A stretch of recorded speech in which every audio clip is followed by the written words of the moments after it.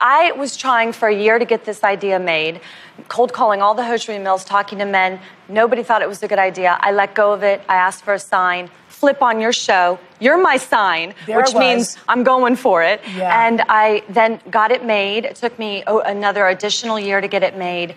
And I started it with the $5,000. Spanx now we have over 100 products.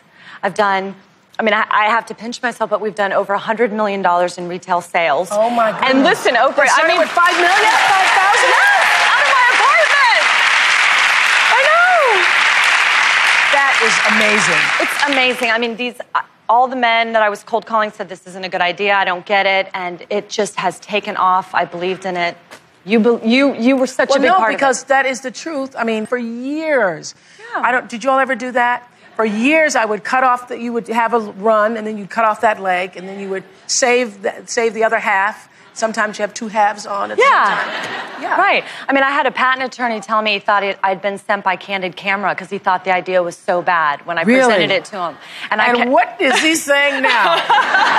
$100 million sales later. What is he saying now? No, he's so excited and proud because I actually wrote my own patent, but he helped me write the claims part.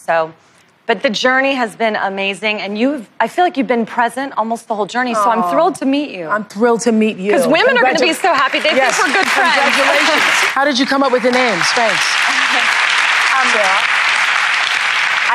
Now I know that's you on the Spanx package. That's you. That's you. The girl in the middle of the cartoon? Yeah. That's you. How did you come up with the name? You know what? I had spent a year coming up with really bad names, and I narrowed it down in my mind and thought, okay, Kodak and Coca-Cola are the two most recognized names in the world. What do they have in common? They both have a strong K sound. Mm-hmm. Stand-up comedians, it's a trade secret that the K sound will make your audience laugh. Yeah. So in that moment, for good luck, I said, I want this name to have the K sound in it.